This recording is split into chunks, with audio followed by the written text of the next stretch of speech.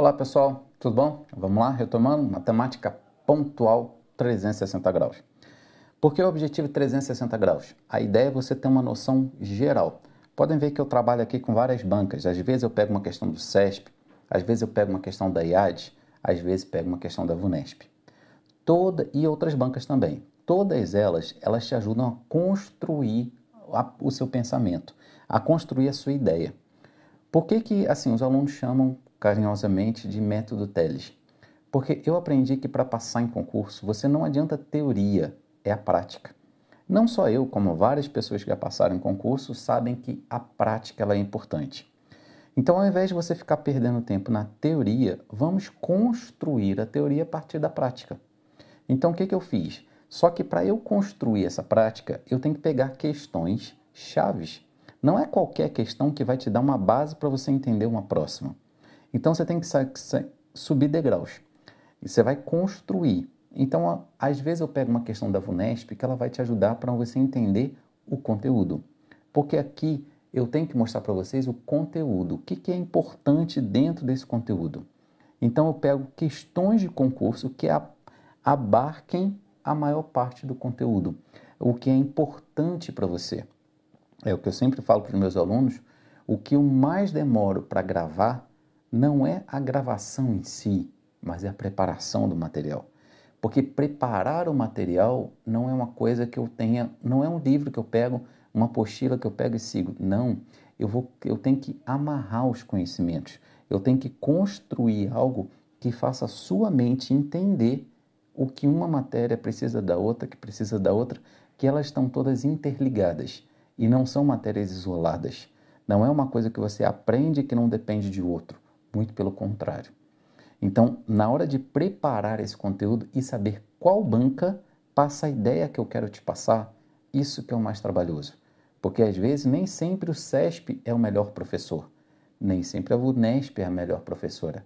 Cada uma banca, ela passa uma ideia diferente, ela passa uma dica, ela passa digamos, um detalhe importante, uma peça do nosso quebra-cabeça.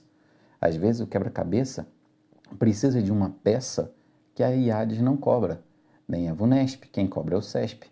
Então eu vou lá no CESP, capturo essa peça, esse quebra-cabeça, para juntar e a gente formar o nosso conhecimento, a nossa rede de conhecimento. Por isso que é um método diferente. É um método que eu desenvolvi durante 3, 4 anos, desenvolvendo esse método, para você ter algo diferente e você ter a escolha, você tem a opção. Tem algumas pessoas que não vão se adaptar, tem outras que vão. Então, existem várias formas de se ensinar matemática. Essa aqui é uma. E essa uma, você não vai encontrar em apostila, você não vai encontrar em livro, você não vai encontrar em lugar nenhum, porque foi um método que eu construí sozinho. Eu e Deus, claro. Deus construiu isso para mim. Foi Deus que me deu de presente isso. Então, esse método é um método que exige você entender o todo. Você tem que entender um pouquinho de cada banca. Por isso, matemática 360 graus. 360 graus é uma visão geral do que eles gostam, é uma visão geral do que mais cai. Lembrando que passar em concurso você não tem que gabaritar, você tem que pontuar. Quem acompanha minhas aulas entende muito bem o que eu falo de pontuar, ok? No momento certo a gente volta a falar mais sobre isso. Agora, vamos lá. Então, olha só. Para a gente relembrar, eu quero só que vocês saibam que em fração, o que eu quero que vocês relembrem? Que o 25 no denominador, lembre que você pode sempre multiplicar, por 2 não, é por 4. Porque esse aqui vai me dar 100 e o que eu fizer embaixo eu faço em cima, 44 sobre 100, isso aqui é 44%. Pronto. Isso aqui não vou demorar muito porque eu já falei sobre isso aqui com vocês. Agora, e se tivesse 1.001 dividido por 50, como é que eu faria essa conta aqui? Lembre-se que se eu quiser em porcentagem ou em decimal, lembre-se que embaixo basta multiplicar por 2. Por que por 2? Para que apareça 100. O que você fizer embaixo, você faz em cima. Isso aqui é 2002. 2002 sobre 100, eu tenho 2 zeros embaixo, a vírgula volta 2 casas. 20,02. Pronto, está aí a sua resposta. A sua resposta. Então, agora, vai ter sempre que, professor, nem sempre é 25, nem sempre é 50. Eu sei disso. Nem sempre é isso. Mas também é isso? Também. Então, isso te ajuda. Se também é, isso te ajuda. E se eu tivesse 11 sobre 5 mil, eu quiser transformar isso aqui em porcentagem. Olha só. Porcentagem, lembre-se que aqui tem 5 mil. Eu tenho que fazer múltiplo de 10, aparecer múltiplo de 10. Nesse caso aqui, ó, eu multiplico por 2, porque 2 vezes 5 é 10. E repete os 3 zeros. E lá em cima vai ficar 11. Só que como eu quero em porcentagem, tá? Eu conto quantos... Ó, eu tenho que sobrar quantos zeros aqui? Aqui embaixo tem que sobrar 100. Então, esses dois têm que sumir. Para que eles sumam, a vírgula aqui em cima volta duas casas. 0,11 sobre 100. Ou seja, isso aqui é 0,11%. Pronto. Já, se você pegar isso aqui na calculadora, 11 dividido por 5 mil, se for em porcentagem, dá 0,011. Agora, e se for em decimal? Aqui, ó, eu tenho que sumir com esses dois zeros aqui de baixo também, para ser em decimal. Então, a vírgula aqui vai ter que voltar mais duas casas. Então, vai ficar, a vírgula estava aqui, então vai ficar 1, 2,0. Isso aqui é em decimal. Essas duas respostas, elas são as mesmas. Só que aqui está em porcentagem e aqui está em decimal. Ok? Vamos ver então mais uma questão aqui, agora na banca FCC, Fundação Carlos Chagas, TRF da segunda, ou seja, Tribunal Regional Federal da segunda região. Ao consultar o livro de registro de entrada e saída de pessoas às dependências de uma empresa, um funcionário observou que 5/8 do total das pessoas que lá estiveram ao longo de certa semana eram de sexo masculino. Sexo masculino, 5/8. Já vamos colher os dados. Não leia o texto inteiro para depois colher os dados. Vai colhendo simultaneamente. Isso ajuda você a não se cansar. E que destas, ou seja, dessas daqui, tá? 2/7 tinham menos de 35 anos. Então, ó, 2/7 de 5/8, certo? Tinham menos de 35 anos, ó. Menos de 35 anos, tá? Ó, só que isso aqui, ó, por que eu botei aqui de 5/8? Porque ele falou 2/7 dessas. Dessas quem? Aliás, não, ele falou para mim, ó, e que destas 2/7 tinham menos. Então, 2/7 de 5/8. É do que eu tinha. Eu tinha 5/8, então vai ser 2/7 de 5/8. Tá? Porque ele falou o seguinte, ó, observou-se que 5/8 eram do sexo masculino, foi isso que eu notei. E que destas, ou seja, desse daqui, 2/7 tinham menos de 35 anos. Aí algumas pessoas podem confundir porque eu inverti a ordem. Mas é só você botar 5/8 vezes 2/7. É a mesma coisa. Na multiplicação a gente pode inverter a ordem. Nunca esqueça disso. Na multiplicação, 2 vezes 3 é a mesma coisa que 3 vezes 2. Tá? Como é que eu faço essa conta aqui? Ó? 8 dividido por 2, 4. Então fica 4 embaixo, vezes 7 e 5 em cima. Isso aqui dá 5/28. Tá? E agora? Aí ele fala o seguinte, ó, com base nessas informações, pode-se concluir corretamente que o total de pessoas que visitaram tal empresa naquela semana não poderia ser igual a... Olha só, o que isso aqui se descobriu? Se descobriu que 5/8 tinham menos de 35 anos, tá? Ó, 5/8, menos de 35 anos e eram homens. Agora, o total de pessoas, o que ele está dizendo? 5 em cada 28 pessoas. É isso que ele está falando. Agora, se eu quero descobrir o total, primeira coisa, para que eu descubra o seu total, esse total tem que ser divisível por 28. você tem que conseguir dividir pelo número 28, porque isso aqui é uma fração de um total. Então, ó, essa fração, esse número que você encontrar, tem que dar para dividir por 28 para você multiplicar por 5. E aí você descobre o total de que tem menos de 35 anos, certo? Então, por exemplo, aqui nesse caso aqui, eu vou ter que testar. 56, eu consigo dividir por 28? 56 dividido por 28 dá 2, consigo. Então, esse aqui não é, porque esse aqui pode ser esse, eu não sei que se é, mas pode, tá? Vou botar assim, pode ser esse. O 112, será que eu consigo dividir por 28? 112 dividido por 28, você vai ver que dá. Dá. 168, dá para dividir? Também vai dar, por 28. Esse aqui também dá? Dá. E esse aqui? Dá? Não. Então, a resposta é esse. 144 eu não consigo dividir por 28. Então, a resposta é letra C de casa. Ok? Recapitulando. Ele falou para mim que 5/8 eram do sexo masculino. Desses daqui, aí ele falou que 2/7, então 2/7 de 5/8, ele falava que tinha menos de 35 anos de idade. Então, quantos tem menos de 35 anos de idade? 5/8. Aí, o que ele está querendo que eu descubra? Qual o total de pessoas? Mas ele quer que eu descubra quem que não pode ser, porque eu não tenho como descobrir o total. Porque ó, o total pode ser qualquer um desses. Qualquer número que eu consiga dividir por 28, ó, pode ser o seu total. Então, o que eu tenho que fazer aqui? Eu tenho que descobrir qual desse daqui eu não consigo dividir por 28. Se você não conseguir dividir por 28, não pode ser ele.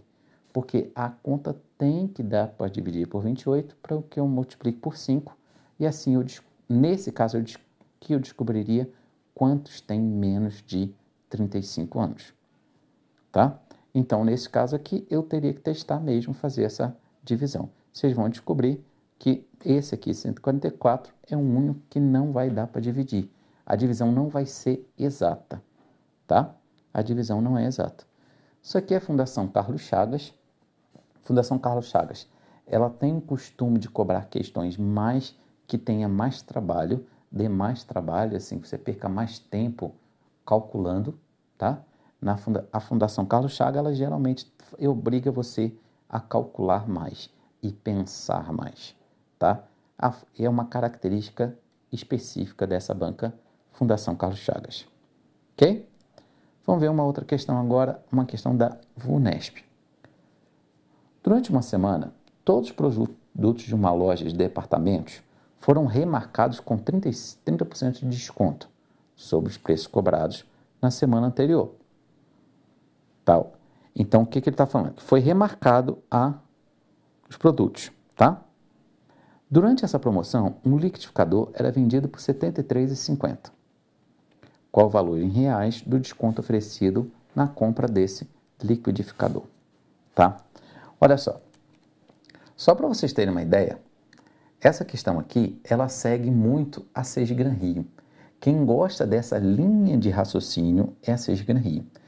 Então, por que é importante a gente ter uma visão 360 graus? Se você soubesse fazer como a Sesgran-Rio cobra, você saberia fazer essa. Eu estou te trazendo uma questão, essa daqui, didaticamente, a ideia é a mesma. Por isso que eu trouxe essa questão. Mas eu cansei de ver essa ideia na prova da Sesgran-Rio. Então, para vocês verem como as bancas se olham, qual o grande problema de muitos candidatos? Muitos candidatos dizem o seguinte: não, minha prova é VUNESP, eu só vou baixar a prova só da VUNESP. O examinador está de olho em você. Ele sabe como a grande maioria pensa. Ele sabe que as pessoas vão para a internet, baixa todas as provas e acha que fazendo aquelas provas vai passar em concurso. Não. Eles querem que você não pense desse jeito. Como é que eles fazem? Eles pegam questões de outras bancas. Enquanto tem uma multidão baixando prova da VUNESP, um bom estrategista, ele vai se perguntar para quem a VUNESP está olhando. E aí sim, ele vai conseguir capturar o pensamento do examinador. Então, quando você olha para a VUNESP, você tem que entender a banca? Tem, perfeito. Você tem que baixar? Tem. Mas não é só isso. Você tem que olhar para onde ela está olhando. Essa questão aqui foi a VUNESP. Aliás, foi a SESG Rio. Quem mais cobra isso aqui? A SESG Rio. A VUNESP cobra uma vez ou outra isoladamente. Mas ela cobra, só que é isolado. Agora, quem cobra mais? VUNESP. A SESG Rio. E a SESG Rio, ela não é olhada, ela, assim, observada, não é só pela VUNESP, não. ESAF, SESG Rio, ESAF e AD. Todas elas olham também para a SESG Rio. Mas é qualquer coisa da SESG Rio? Não. Esse é o segredo. É você entender o que uma olha para a outra. Em que uma se espelha na outra. Não é qualquer coisa. Esse é o seu desafio. Ok? Então vamos lá. Vamos entender essa questão. Olha só. Isso aqui caiu na prova do PM de São Paulo 2014. Durante determinada semana, todos os produtos de uma loja de departamentos foram remarcados com 70%. Aliás, com 30% de desconto. Olha só. Se a loja for remarcada com desconto de 30%, eu te pergunto. Aí ele fala, um liquidificador era vendido por R$ 73,50 durante essa promoção. Eu te pergunto, esse R$ 73,50 vale quanto? Ele vale quanto em porcentagem? 70%. Como assim? Por que 70%? Porque, olha só, 70%, ó, se teve um desconto de 30%, quer dizer que você pagou 70%. Ué, como assim? Olha, o total era quanto? 100%. Se você teve um desconto de 30%, porque você pagou 70%? Claro, 70% daquele produto. Então, professor, então se eu tiver um desconto de 40%, quanto que você está pagando? Você está pagando 60%. Você está pagando, porque o total tem que dar 100%. Então, qual é o segredo aqui? Quando ele falou em desconto, se o desconto foi de 30%, quer dizer que você pagou 70%. Por isso que eu coloquei 70% vale, olha aqui, ó, vale R$ 73,50. Ok? E aí, como é que eu posso fazer aqui? Corto zero com zero.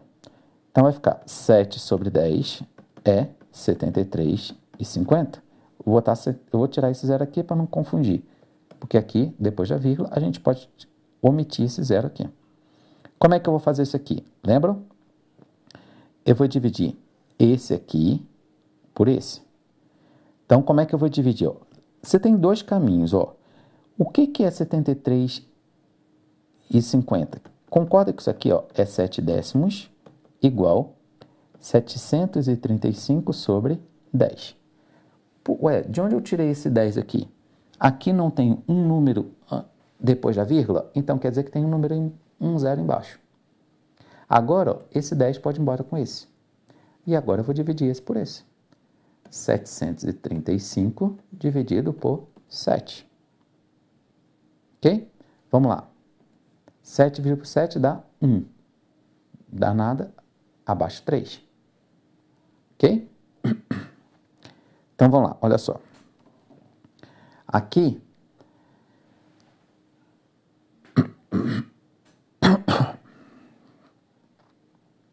olha só.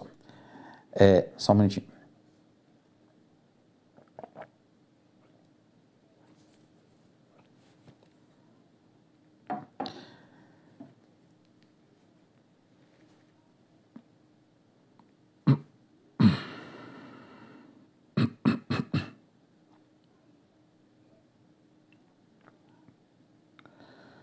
Então, vamos lá. Aqui vai dar o quê? Olha só. 7 dividido por 7 dá 1, aí ficou 0. Abaixou 3. Dá para dividir? Não. Então, você vai colocar um 0 aqui, certo? E baixar o 5. 35 dividido por 7 dá quanto? 5. 7 vezes 5, 35. Para 35, nada. Ok? Então, olha só. Esse aqui é o valor. O que é isso aqui? Toma cuidado que não é o valor, não é o desconto. Ele quer o valor do desconto. E você tem um valor total. Toma cuidado, tá? Isso aqui, quando você fez essa contagem aqui, lembra que eu falava para vocês? 8 sobre, assim, ó. Lembra quando eu fiz aquele cálculo assim, ó? Botar 4% vale, por exemplo, botar uma outra tela aqui. Ó, se eu botasse 4% vale R$ 1.200. Quando eu faço 4 sobre 100 igual a 1.200, e eu simplifico esse com esse, dá 300 vezes 100, ó, 300 vezes 100 dá 30 mil. Isso aqui nunca esqueçam, você está descobrindo sempre o total. Isso aqui é o seu total. Então, foi isso que a gente descobriu aqui, ó. 735, quando eu peguei esse aqui e dividi por esse, deu 105. Toma cuidado que eles são malandros. Eles são malandros, você pode ver que ele colocou 105 aqui, certo? Mas 105 é o seu total. Aí, o que ele quer? Qual é o valor reais em desconto? Em reais do desconto, quer dizer, o que eu tenho que fazer?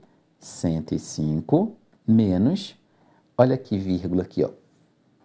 Aí eu falei para vocês, ó, tá vendo como eu tenho que saber subtrair decimais? Tá entendendo por que operações com números reais estão ligados a esse conteúdo? 105, ó, não tem a vírgula, mas subentende-se que é 105,00. Por que eu tive que colocar o 00? Para fazer 73,50. Certo? 73,50.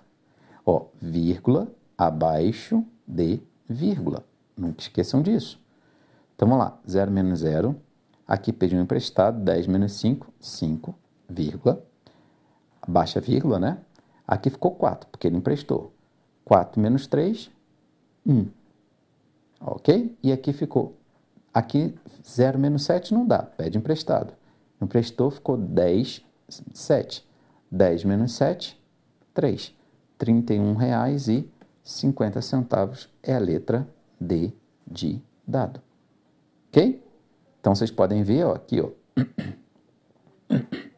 31,50. Ok? Então, ó, recapitulando, o que ele falou para mim? 30% estava com desconto. Se estava com desconto, quer dizer que esse valor que você pagou, tá? Esse valor que você pagou, ele equivale a 70%. Foi isso que eu descobri, ok? Aí eu descobri, ó, 70% vale 70%. Ó, foi essa relação aqui que eu construí, ó. 70% vale isso aqui, ok? Se vale isso, pronto, a gente calcula, aí a gente já explicou lá atrás como é que a gente calcula isso aqui, certo? A gente já explicou isso aqui, ó. Por exemplo, caiu uma questão na 6 Gran Rio para vocês, ó.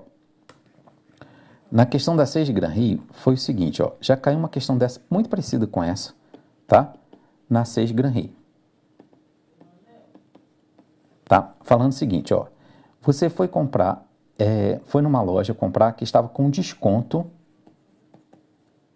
de 40%, tá? E você comprou uma TV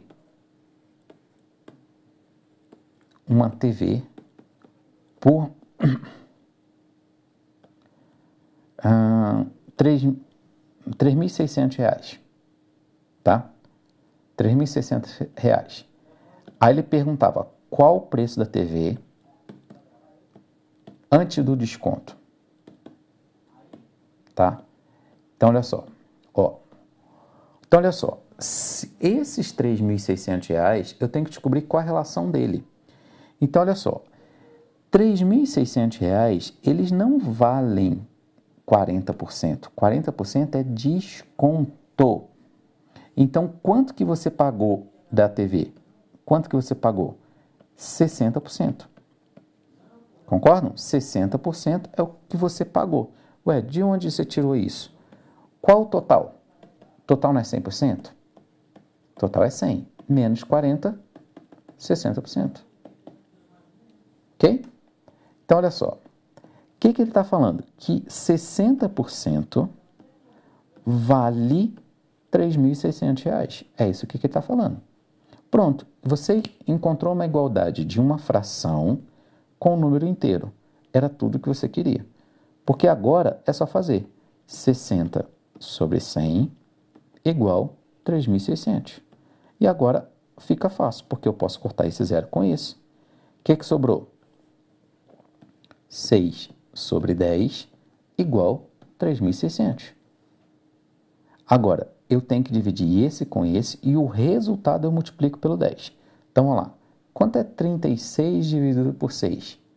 Dá 6. Concordam? Eu esquecendo os zeros aqui. 36 dividido por 6 dá 6. E eu tenho 2 zeros. 600 vezes 10. Então, vai ficar 600 vezes 10. Isso aqui vai me dar 6.000. 6.000 o quê? Reais. Tá? 6.000 reais. Então, quer dizer que o valor da TV antes do desconto era 6.000 reais. Como é que eu faço para verificar se tá? Como é que eu tiro a prova real? Se ela teve imagina você indo comprar uma TV, tá indo lá comprar a TV. E a TV, ela tá com desconto, ela tá valendo 6.000 reais. Mas tá com desconto de 40%. Vamos calcular? 40% de 6.000. Como é que eu calculo isso? 40 sobre 100 vezes 6.000. Corto 0 com 0, 0 com 0. 4 vezes 6, 24. Com 2 zeros, 2.400. Mas lembre que isso aqui é desconto, tá? Isso aqui eu estou tirando na prova real. Prova real. Então, vamos lá. Aí, se você ia pagar 6.000 menos 2.400, isso aqui vai me dar 3.600. Pode ver que foi exatamente o que estava custando a TV. 3.600 reais já com o desconto. Certo? Então, aqui a gente viu como é que seria cobrado esse tipo de questão. Tá? E aqui, ó, se eu quisesse aqui, ó, se está com desconto de 40%, eu também já poderia ter feito direto, ó. Aqui, ó, se está com desconto de 40%, você vai pagar quantos por cento? 60% de 6.000. Quando eu faço isso aqui, ó, isso aqui é 60 sobre 100 vezes 6.000, corto 0 com 0, 0 com 0. 6 vezes 6, 36, com 2 zeros, 3.600. Ó, qual a diferença desse cálculo para esse anterior? Nesse aqui anterior, primeiro eu calculei o desconto e depois eu tive que abater do valor total. Aqui eu já não tive que abater nada, eu já fui direto para a resposta. Ó, quando eu coloquei 60%, por que eu coloquei 60% aqui? Porque se eu sabia que o desconto era de 40%, é porque eu vou pagar 60% do valor. Aí, se o desconto fosse de 20%, é porque você vai pagar 80%. Tá? Então, vai depender do seu desconto. E quando eu faço 60% de 6.000, eu já encontro exatamente o valor que irei pagar. Tá? Eu não tenho que abater nada. Nesse outro caso aqui, eu precisava abater. Porque se o desconto é de 40%, tá? O desconto é de 40%, então é claro que sendo o desconto 40%, eu calculei esses 2.400 aqui, não é o que eu vou pagar. 2.400 é desconto, então o valor total menos o desconto 3.600. Quando eu faço assim, eu já chego diretamente na resposta, certo? Mas lembre-se assim, eu fiz aqui, ó, eu aproveitei esse gancho para te explicar uma questão que tem essa mesma linha de raciocínio, porém com cálculo às vezes mais simples, mas a linha de raciocínio é a mesma. Isso aqui foi a Sesgana Rio. Quem cobra muito essa linha de raciocínio é a Sesgana Rio. Aqui eu só estou fazendo prova real e relembrando para vocês a ideia do D, que é multiplicação. Ok? Então, às vezes, é isso que eu quero que vocês entendam. Eu pego um ponto e saio começando a trabalhar todas as nuances da questão. Eu pego uma questão e começo a trabalhar várias ideias. Cada questão que eu coloco aqui é uma questão que eu antes penso muito. Eu penso, o que eu vou falar nesse assunto? O que essa questão vai me ajudar a relembrar ao aluno? O que vai me ajudar a fixar na mente dele? Por isso, algumas questões eu coloco aqui porque eu sei que ela vai te dar uma margem para você aprender muito mais coisas. Ok? Então a gente vai ficando por aqui. Eu aguardo vocês na próxima aula. Até lá. Tchau, tchau.